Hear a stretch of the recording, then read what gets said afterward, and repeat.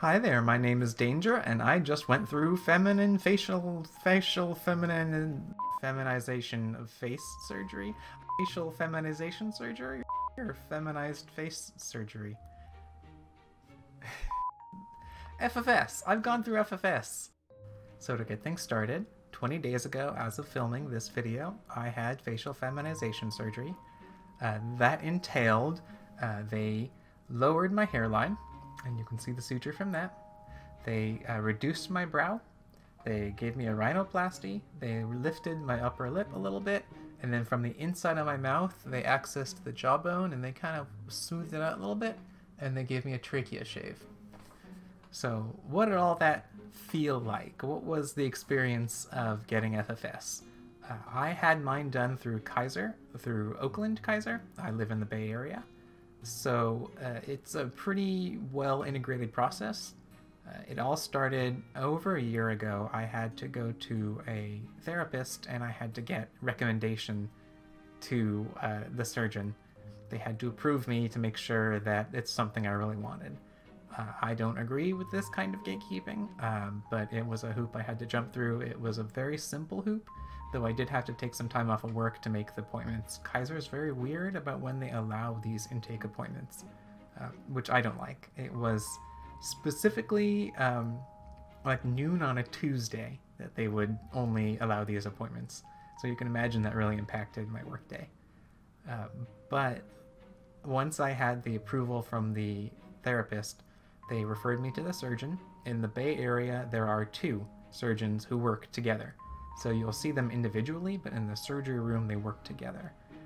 It's kind of unfortunate because that really means they have a huge backlog of patients, but it means they can also control the quality, and the procedure is very high quality. They are training more people. They are just very behind because they were some of the first to offer this procedure in the area.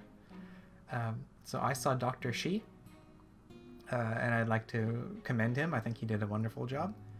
The entire process was very simple. Once I got approved from Kaiser and everything, and the ball got rolling, I had my consultation and I was put on a list for FFS, and then I would get my date. But they're so behind that I was put on a list to get on the list to get my date. So it had been over a year that I kind of forgot about it. I just assumed that they forgot about me and that it wasn't really an option and that there were just too many people in the system. And I got a call out of the blue just randomly, like, hey, we've got your date for you. How's December sound? And I said, that sounds wonderful. I would love to do December. So December rolls around. I'm really excited. There's a number of things you have to do to get prepared. You have to be off of hormones for, I believe, 10 days. There's pre-surgery prep, and they send you an information packet. I don't actually have that on hand. They send you an information packet with things you need to do 10 days prior. You don't shave, don't take your hormones. You're allowed to take spironolactone, so I think most androgen blockers are fine, but estrogen especially, they say stay off of that for 10 days prior to the surgery. So December had rolled around, my surgery was really close, and then I get a phone call. They're having a strike at Kaiser, and I'm 100% for strikes and employees, workers working together to get better deals, and I fully support them, but it meant that my surgery was pushed back 30 more days. So it was disappointing to me. That meant that my plans, my recovery, the people who were going to be there to help me out, all had to shift things around, and it was a bit stressful.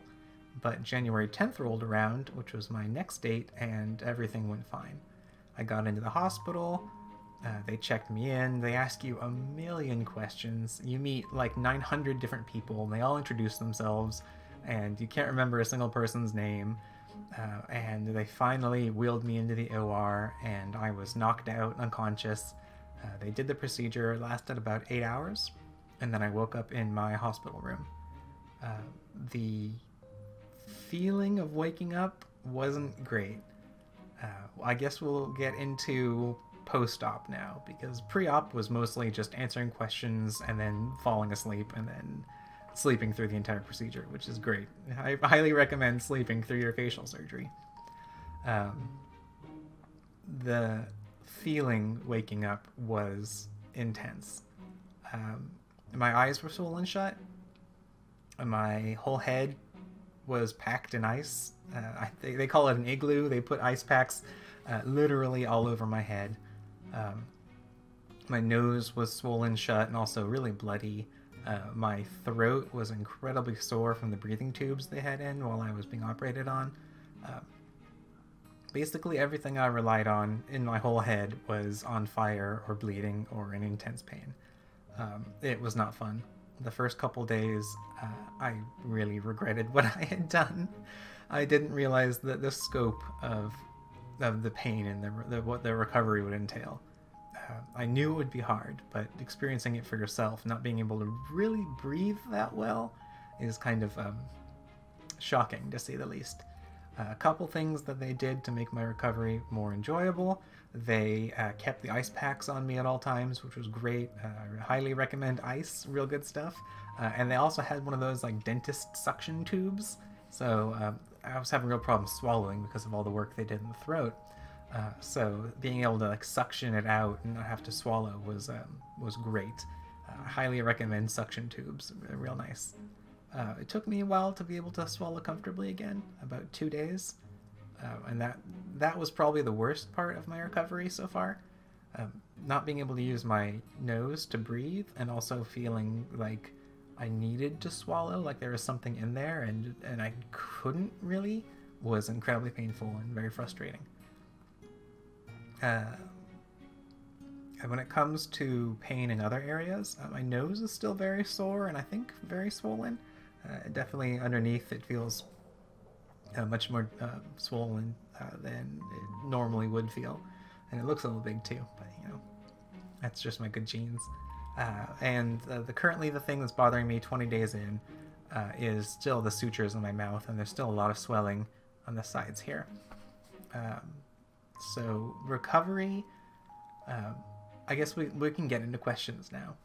So that's generally where I'm at. The first question I got was about general healing time. It'll be months. It'll be months until everything's settled in and all the swelling is gone, and I'll be able to just eat a pizza again. Currently, my mouth is still very sore. I still have a lot of sutures. Eating is kind of a challenge. But a lot of the pain has subsided. I am in a lot of pain in the mornings. I still have to wear, post 7 days, you can take the bandages off, and then you only have to wrap up at night when you go to sleep. So you do your little mummy wraps and keep the swelling down while you're resting. And that hurts a lot. Getting those bandages off and feeling the relief of all the parts of your face kind of settling back in hurts a lot. I don't like the bandages. I'll need to keep doing them for a while more, but I don't like them. And then cost. I had a question on cost. I'm not a good person to answer that. I got very lucky. Kaiser considers it necessary care for trans patients, and so it's covered on my health insurance. And I also have excellent health insurance through my former employer. So the cost for me was $0. I have not paid a cent. I would have had to pay a $120 copay, but because my surgery got bumped, they waived that, so I haven't paid a cent. If you are shopping for health insurance and you are considering FFS, definitely look into if it's covered and how much of it's covered, and really you should consider that in your plans, because it can be very expensive. But if you have an insurance plan that covers it, like mine did, it would have just been like $100, which isn't, it's a significant amount of money, but it's not the thousands that it could cost. So please do your research with your own insurance plan. Ask questions if you're interested in FFS. Ask the questions: how much is this going to cost?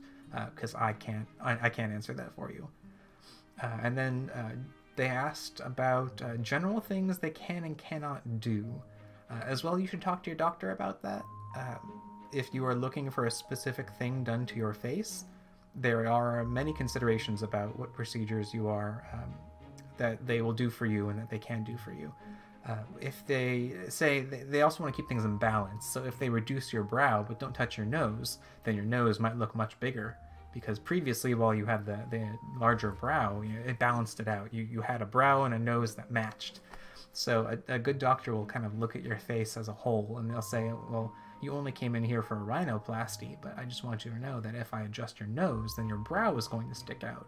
Or if we adjust your brow, then it's going to kind of elongate your jaw. And so you really want a doctor to consider all these things. So what they can do is they can look at your face holistically, and they can say, you know, what if we touch this part, what happens to the other part? What they cannot do, I would say that there are a lot of procedures when it comes to brow reduction. And depending on how your brow is constructed is how they approach what to do. Sometimes if you have a very thick brow bone, they can just peel the skin down and just shave it. Just like you would like a woodworking project, just kind of work it down. If your brow is too thin for that, that can potentially compromise the structure of your brow and sinuses. That could be a real problem. Most people get the procedure where they literally separate the bone and they rework it off of your face, and then they reset it a little bit higher up. That has a much easier chance of being successful for everybody. That's the procedure they used for me, and as you can see, there's like no scarring, nothing. You can't tell that they literally removed this section of bone off of my face. So big plus there to Dr. Shi. Let's go to the next set of questions. How do you get FFS? How did I get this project started? Well, I think I mentioned in the beginning, in Kaiser's case, because it's a covered procedure, I called the Kaiser Oakland MST, the multi-specialty clinic. It's where they handle their transgender services. And I said, I'm interested in FFS. And they said, okay, we need to give you a therapist, and that's the first step. So they kind of walked me through that. So letting your medical provider or your doctor know this is something you want to do is exactly how you get things started, because chances are they know the process better than anybody else, and they can kind of push you along. How do you get it covered? Again, you really need to check your insurance. Will you ever be pretty? You're gorgeous now. I know you, and you're gorgeous. The results of FFS are you're not going to have a radically different face. It's just going to kind of smooth out the rough edges. So if you like your face in general, and you just want maybe a smoother nose, then FFS is right for you. Probably more extensive reconstruction can be done under the guise of FFS, and I would definitely look into that when you start talking to a doctor. Let's go to the next set of questions.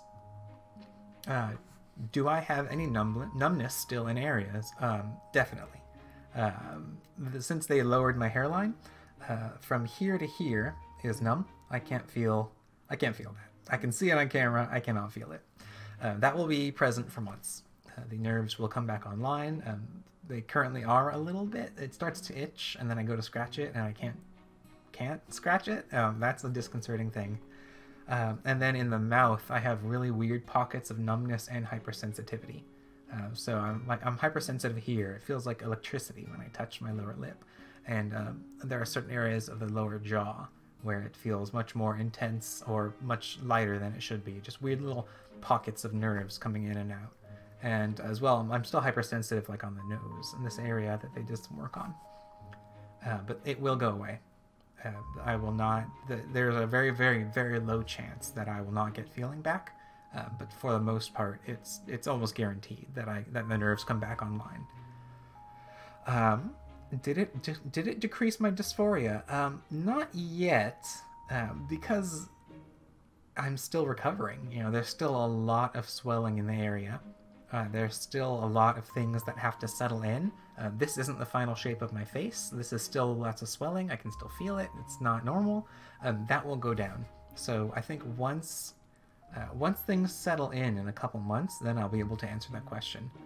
It's a long-term solution. It's not a quick fix. Although on my brow, definitely right there, brings me a lot of joy. So I guess in that way it has eased my dysphoria, but my approach to my day hasn't changed. I still have long hair to hide my face, but eventually I will be going short hair and really showing off the good doctor's work. What specific kinds of things did they change about my face? I already went into the procedures earlier, so I think I answered that question a little bit. But for the most part, I really wanted to kind of smooth out this jawline because I had kind of a square jaw. I wanted to really smooth out the nose, and I really wanted to reduce this brow because I wanted people to be able to actually see if I wore my eye makeup. I like makeup. I love makeup, but I couldn't really wear it because it was just hidden. And my brows were like this. Everybody thought I had those intense swooning eyes all the time, and it was really just me using my normal eyes to look. So I do have some general advice, and so we'll get into the general things. For the first week, you're useless. You need to be able to rest, follow the doctor's instructions, and be taken care of. If you're planning on recovering on your own for FFS, I highly, highly recommend against that. You really need somebody there to support you. In my case, I had my girlfriends. They were wonderful. So much respect and love to them. They helped out a ton on this, and they're still helping. Do not handle this yourself. This is something you need support for. Even simple things like getting off the couch to get some pain pills is a monumental task when you are as broken as you will be for the first 7 days. And even after that, your energy levels will be up and down. It really helps to have somebody give a helping hand. So before you get FFS, make sure you have your support network in place. Make sure you're not alone if you don't want to be alone, especially in the hospital room. The first couple days, all I really had was like ice packs to me when I was alone late at night. It was ice packs aren't great to talk to, and when your eyes are swollen shut, when your nose is swollen shut, and when you can barely swallow, you kind of just don't want to be alone. So having that support in the hospital, being able to wake up and see my girlfriend there was so important to my recovery, to my mental health. Because like I mentioned, I did regret what I had done. I did have moments where I thought like, oh my god, what have I gotten myself into? This is the worst decision you've ever made. Thankfully, I don't believe that anymore. That was just the pain talking. But don't be alone. Have somebody help you out. Keep an open communication line with your doctor and with your caretakers, because you will have a lot more questions once things get going. And I think that's my general advice. I can do a follow-up video and keep things a little shorter next time. So if you have any more specific questions, I would love to answer them. And I'd also like to do more progress videos. So if this was interesting to you, please let me know. Other than that, I hope you have an amazing day, and I hope I answered your questions.